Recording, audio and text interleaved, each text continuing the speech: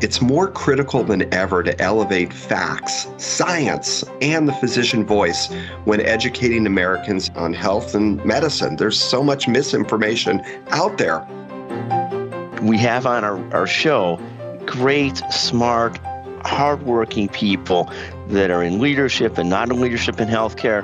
And we're trying to give them a voice, an opportunity to amplify their voice, to talk about what they're doing. And you know, most people, as you know, love to talk about what they're doing. So we try and provide that outlet.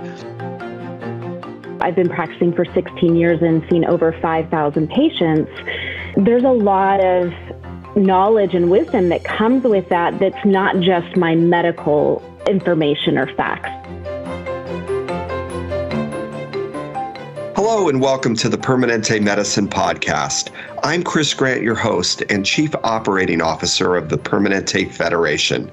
On this episode, I'm excited to welcome two fellow podcasters from different areas of the healthcare space to discuss how we use this platform to elevate physician voices. Calling into the show today are Scott Becker and Dr. Katie Deming. Scott Becker is the founder and publisher of Becker's Healthcare and Becker's Hospital Review. He's also host of the Becker's Healthcare podcast that features interviews and conversations with prominent leaders in the healthcare industry.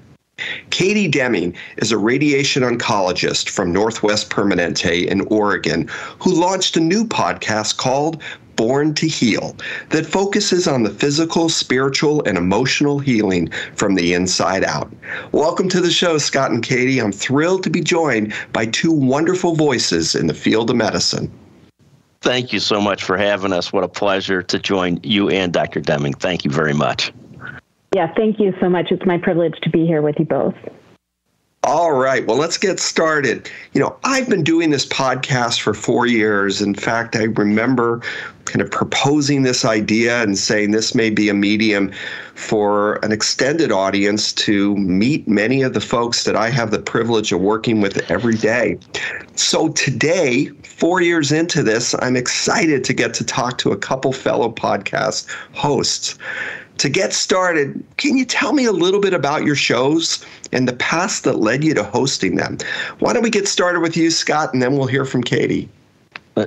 Sure. So the core of our podcast is a Becker's Healthcare podcast, generally short interviews, 10, 15-minute interviews, 4 to 5 questions with CEOs, CIOs, CFOs, chief nursing officers, physician leaders, anybody across the healthcare spectrum. It keeps us closely connected to the healthcare ecosystem, which is basically my entire life. We view it as having multiple purposes. We try and make sure our audiences, that they're short bites of information, teach and entertain people. We think of it as easy listening, not to sit there and beat yourself up and take hours of notes, but easy listening, teach and entertain, amplifying the voices of leaders, sharing best practices.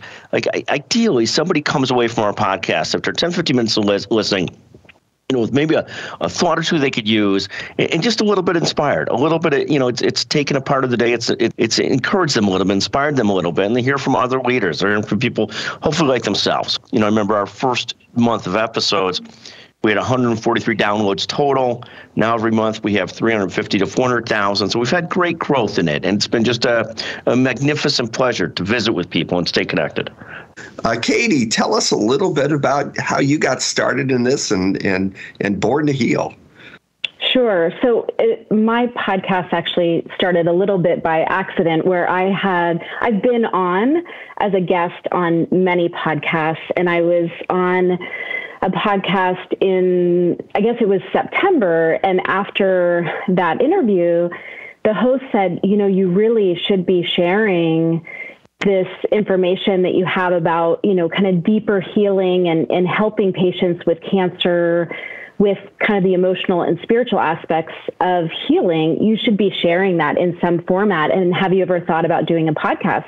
And I really hadn't, but took it as a challenge. Like maybe this would be a good way for me to share information that I don't have time to share with every patient given the constraints, in a medical setting. And so I launched it in October, and there's a theme here with the short format. So just like Scott, my format is, 15 minutes of quick bites. And really what I'm trying to do is provide little tips that can help people who need healing. The topics that I cover are common topics that I've seen patients struggle with over the years. And so then they can just go to a quick episode that will give them what they need on that day.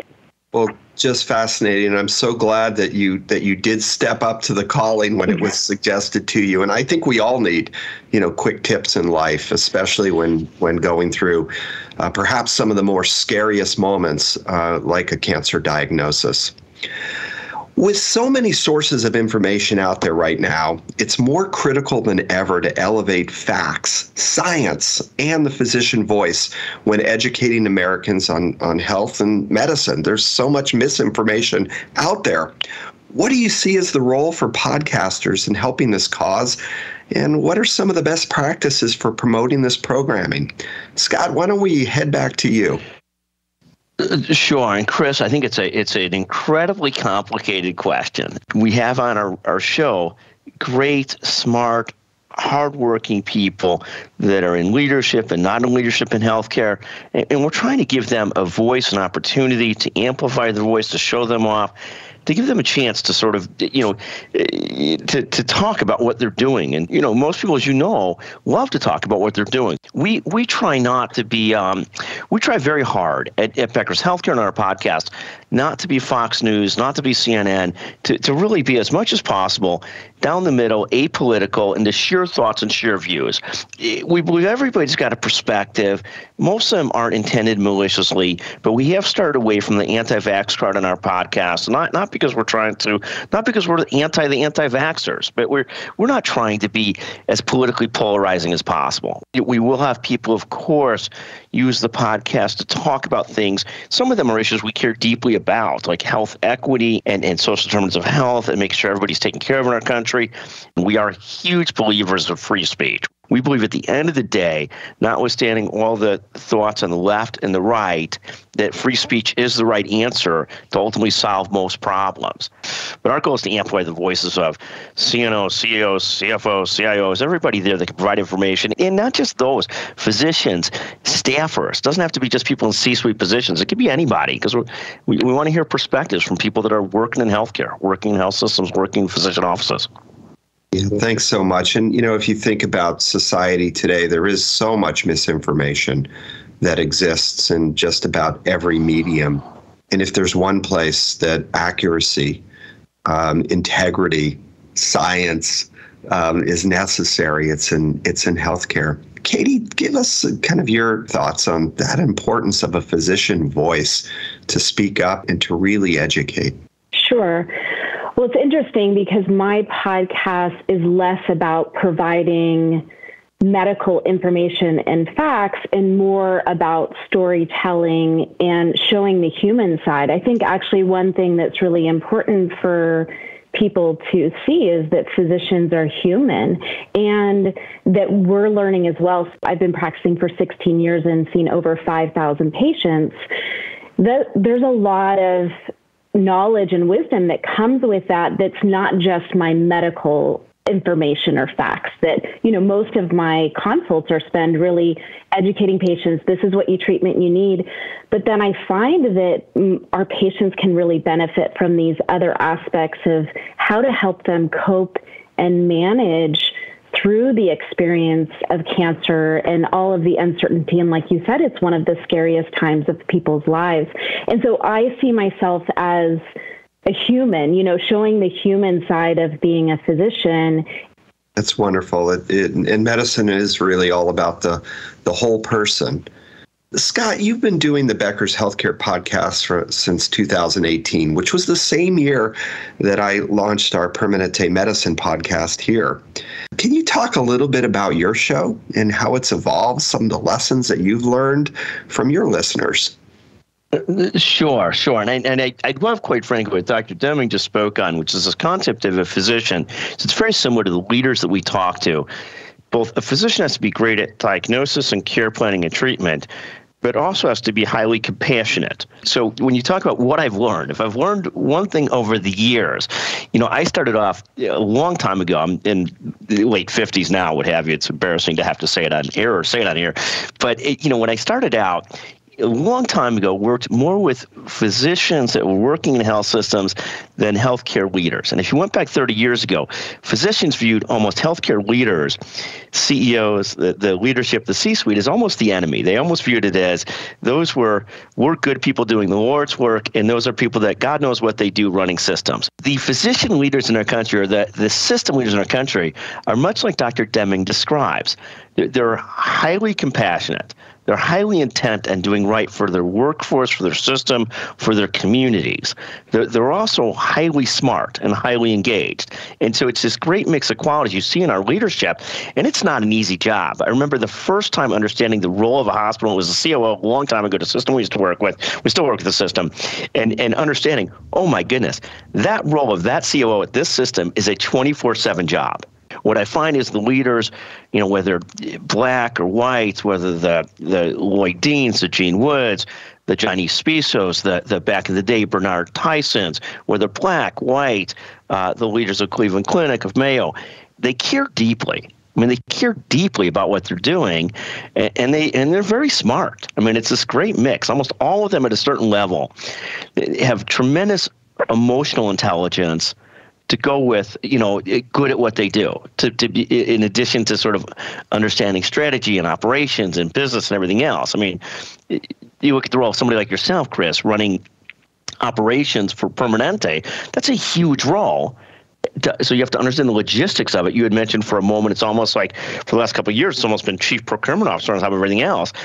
And then you also have to be deeply good at dealing with people, because at the end of the day, you can't do anything today without magnificent teams and people. And I think the leaders in our country, the health leaders in our country, are literally, in so many ways, magnificent. It's an imperfect system, but at the end of the day, we take care of 330 million people. Dr. Deming talks about being a great physician. It's not just taking care of the person with radiation oncology, it's caring about the person. Those are great observations. Katie, you've made a meaningful mark in oncology, and you're relatively new to the podcast world when you launched Born to Heal in the fall of 2021. How do you bring your 16 years of experience caring for literally hundreds of cancer patients to the show? And how does your experience influence, and I really love the words that you said earlier, the stories that you help to tell?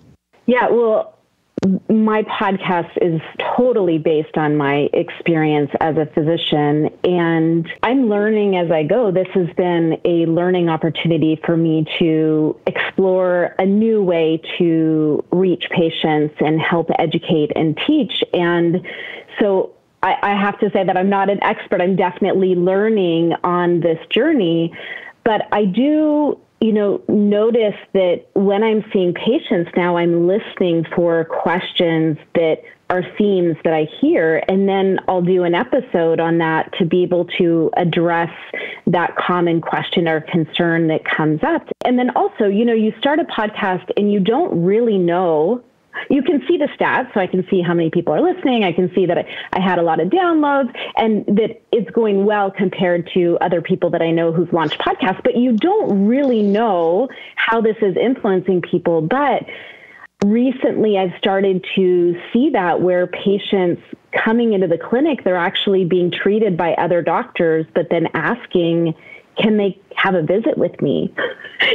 So they want to talk about these other things. So I'm realizing, this is information that patients are looking for. For me, I'm learning and I'm enjoying it. And I, you just kind of, as you go, I'm adjusting to the needs and what I'm hearing, but it's been very fulfilling and really a lot of fun for me.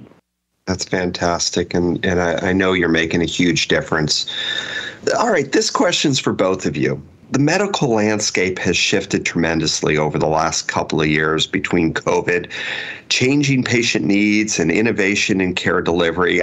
What are a couple of the topics that you see as important to bring to the forefront of the conversation right now and moving forward? Scott, why don't we start with you on this question? Thank you, Chris. I think probably more than anything is this issue of provider shortages and a handful of things that are connected to that. So it's if I was to work or preach on an issue, it would be we need to figure out a way to streamline healthcare education. We need to improve residency funding.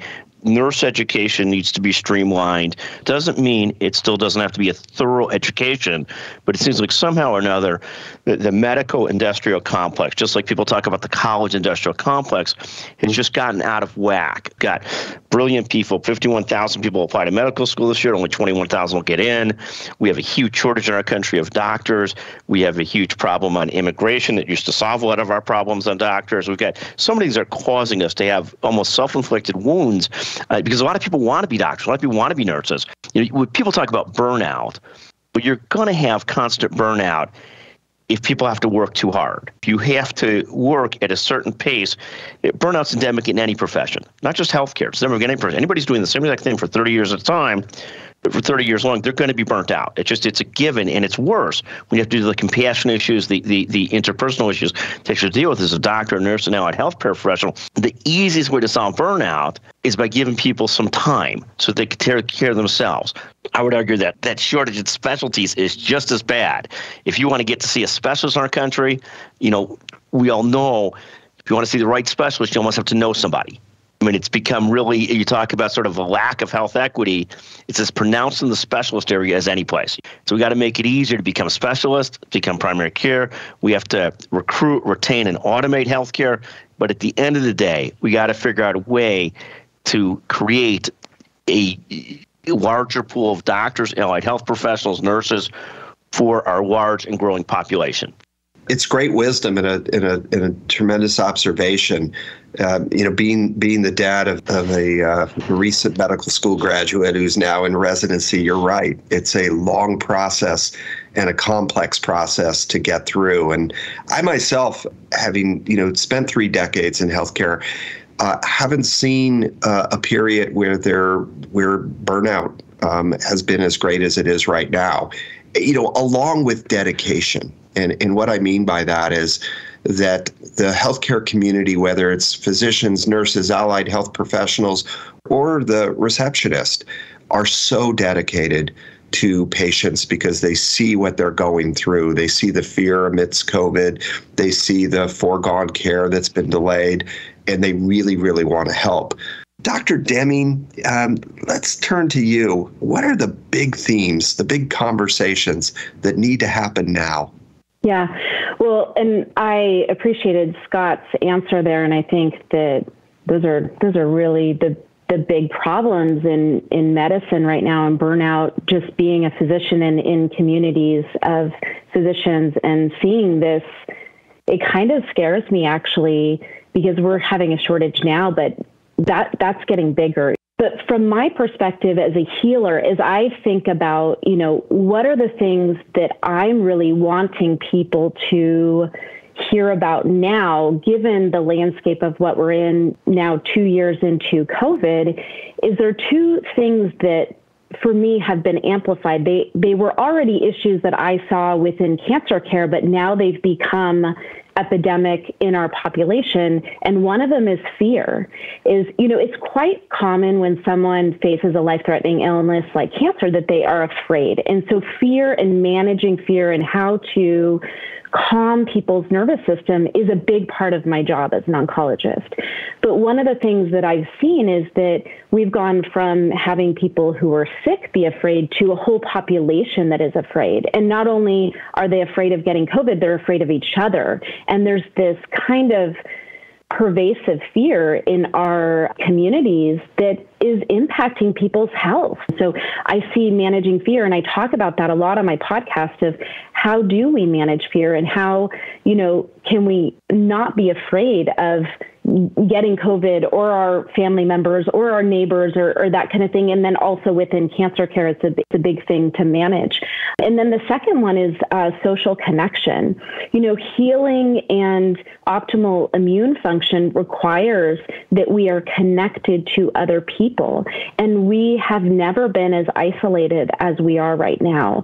And so that is one thing that I think talking about and really supporting people in connecting is important. And frankly, it's been something that I've felt is a challenge with the infrastructure of everything that's happened with COVID, right? What we've done is we've told our most vulnerable populations who are elderly, immunocompromised, to isolate themselves, and not recognizing that this actually impedes their immune system and their ability to heal. And so how do you teach people, yes, to be safe, but then also making sure that they're really staying connected with the loved ones in their lives so that they can have, good health. It all works together. Katie, those are great observations. And I think you're right. We know that the connection between emotions and overall health. And we certainly have lived through such an extraordinary period of time where fear has been pervasive and social isolation. So addressing both of those is key. All right, let's have a little fun here. So we're all podcasters, and we all create our own podcasts, but I imagine you listen to others in your spare time. When you're not doing your own health podcast, who are you listening to, or what are you listening to on your iPhones? Katie, why don't we start with you on this one? Sure. So it's funny, I don't listen to that many podcasts. I have one podcast that I listen to regularly, which is Jim Fortin. He's a transformational coach and teaches transformation from the inside out. So I do listen to his podcast regularly, but I'm a big reader. So I probably read, last year I read over 80 books. So, for me, I've always have books, that I'm listening to either on Audible or reading on my Kindle. And the two most recent that I just finished reading was Cured by Jeffrey Redinger, who is a psychiatrist at Harvard. And then the other is that I just finished TED Talks by Chris Anderson. So that's on my reading list that I just finished. Ah, very nice. All right, Scott, how about you? What do you listen to, whether it's a podcast or another medium? Well, I'm exactly in the same spot as Dr. Deming, and that I'm a constant listener and reader of books. I'm constantly listening to audiobooks constantly, and they go through a mix of, fiction and nonfiction. The fiction side is often mystery, suspense novels. I just finished the Harlan Coben, his latest book. I love anything by Bernard Cornwell, which is historical fiction, or Lee Child. And then on the nonfiction side, just finished another book on the opioid crisis, and this one was called The Hard Sell, about crime and punishment in the opioid area. I listened to a book about the House of Rothschild, do more reading of the self-improvement books, reading one by a brilliant woman author called Passion of Purpose right now that I'm finding interesting. And my listening is almost all today audiobooks, and it's a whole mix of mysteries and nonfiction. And then my reading is constantly around self-improvement, business, other kinds of subjects. And I find it, inspirational. It's not that you learn something that new, but it helps you newly categorize your thoughts, organize your thoughts, which is so much about, go back to the topic Dr. Deming said, which for me is so much about staying sane and centered, staying healthy. And so much of my reading and thinking and doing is aimed at somehow or another constantly trying to recenter, organize thoughts, and stay physically and mentally healthy. Well, I think we're all works in progress of ourselves, right? So I'm not surprised. And thank you, Scott and Dr. Deming, for stepping away from your own podcast and from your busy schedules to spend time with me. Thank you, Chris, so much for having me. It was my pleasure. And thank you, Chris. What a privilege to be with you and Dr. Deming. Made my day. Thank you so much. All right. Have a great afternoon. And thanks once again to all our listeners for tuning in. We'll see you next time.